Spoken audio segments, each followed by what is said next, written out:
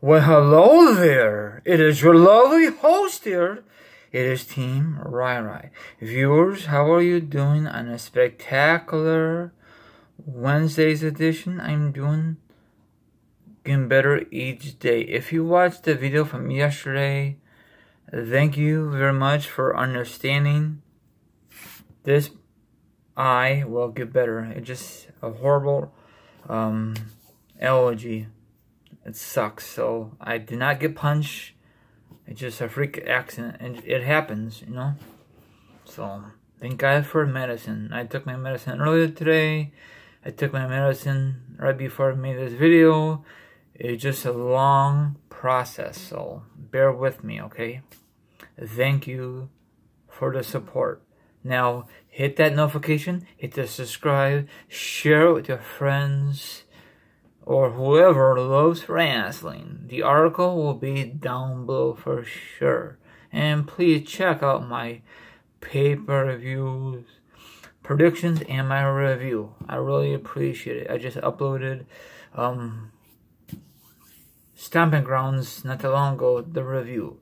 Now, it is time to get this video started, and I will discuss wrestling news, wrestling topics, and a lot of awesome information to discuss for you. So sit back, relax, put your feet up, grab something to eat, grab something to drink. Now, if you don't do it like that, maybe you want to chill like a villain and hear my thoughts, my opinions on a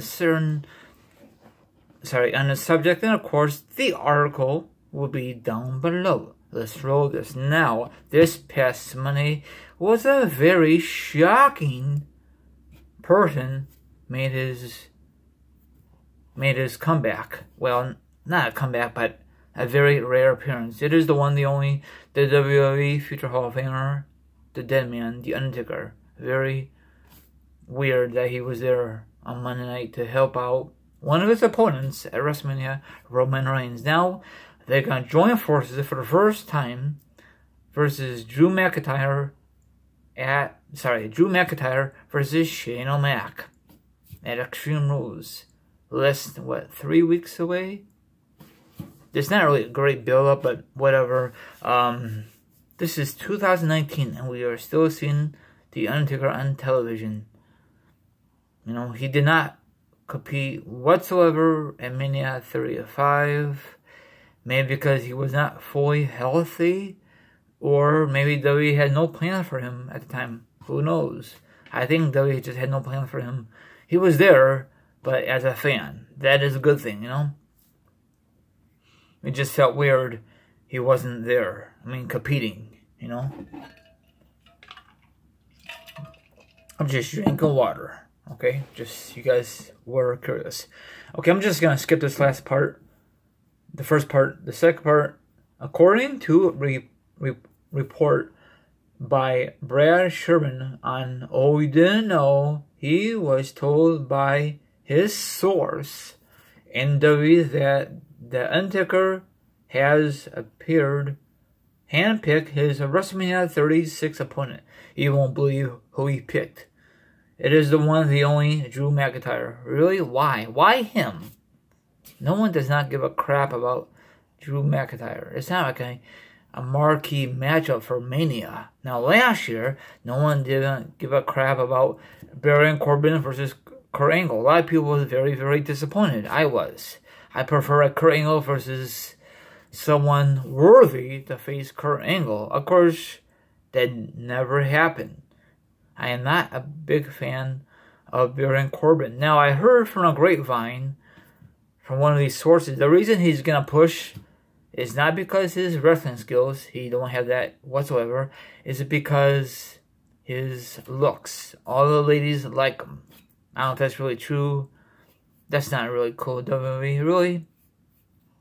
So, does that mean, is that why Roman Reigns gets this major push? Because his looks?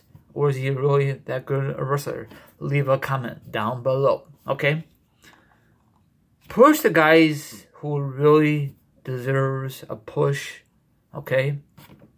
Not the ones who has good looking, okay? That's not really fair for the wrestlers, female or the male, work their butts off. But this company treats certain wrestlers differently, you know.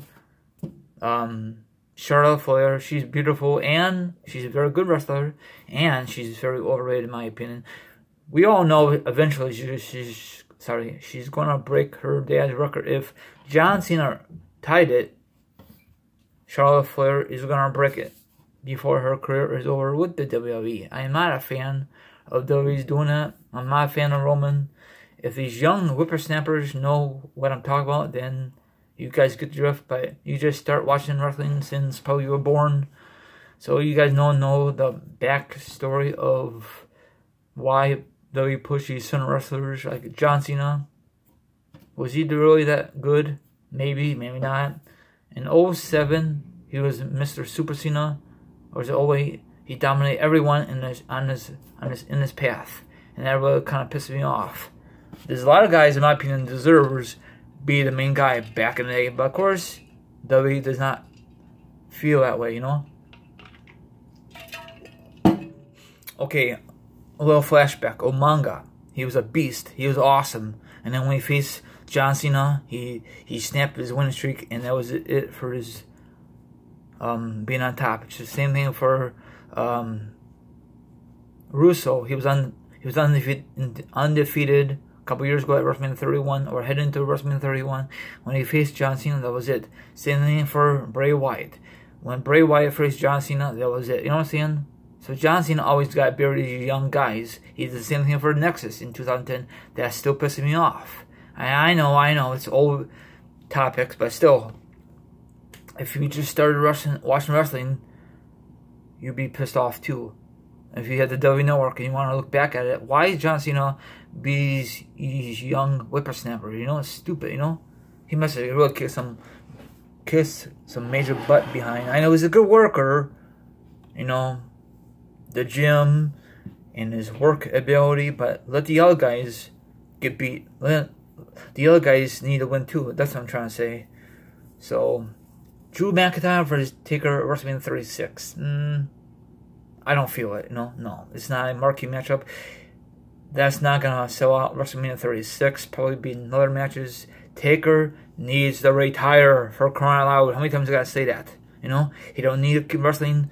I'm assuming that McMahon offered him tons of money to keep making rare appearances. Now, that was awesome that he make a rare appearance this past Monday, and he's now going to team up with Roman Reigns. I don't know if they're going to have a stipulation for Extreme Rules, or is there just going to be a tag team match. Hopefully there's be a stipulation for Extreme Rules. I think it's the first time in a long time that Taker appeared and competed at not WrestleMania, at Extreme Rules. I think this is the first time in a long time he had competed at Extreme Rules and wrestle, I think. Let me know down below when was the last time. Was it 2009, I think?